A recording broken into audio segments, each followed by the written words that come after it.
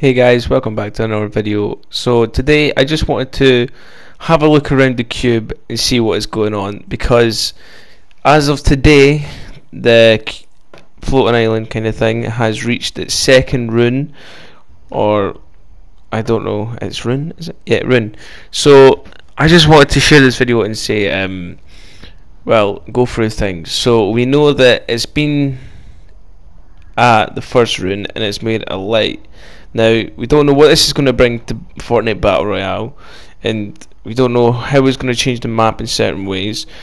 So I just want to go through it and see. So on the video you can't see it in replay mode, but I think there's still things under that island under there. So I went over to, so as you can see I'm on my way here now to the first rune that the cube had went to, and you'll see that the light. So I wanted to know, I wanted to see what the cube's done. So don't know what it's done here, but it's made a beam. Don't know what that's done. Is it activating the runes? Is it, what's it going to bring? So just wanted to check over some stuff. So, and a little update to tell you that the island is moved to the rune. Sorry, I can't speak today, just awake.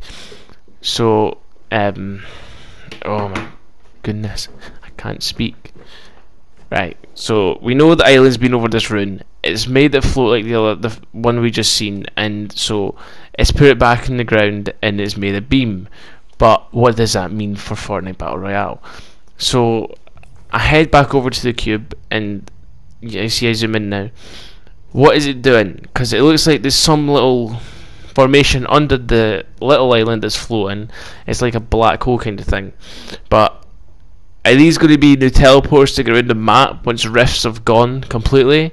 Is it going to be new things on the map? Is it, what is it going to be? Leave your comments down below. Tell me what you think it could be. So here's the rune by Salty Springs. I think that's where the island's going to be going next. I don't know what it's going to be doing. I think it's going to retrace its steps to every rune, activate them all, and once it's done that, my personal opinion, I think it's going to be teleporters to get around the map. I don't know if that's 100% true. I don't know if that's what it's going to be, but that's what I think. Now, I know this video isn't explaining a lot of things, but I don't know, but that's my opinion. But here you can see the lettering on the cube. They're all like moving, mixing about. I don't know what it all means, but it's got to mean something. That's it for today's video. I'm sorry, not much, but thanks.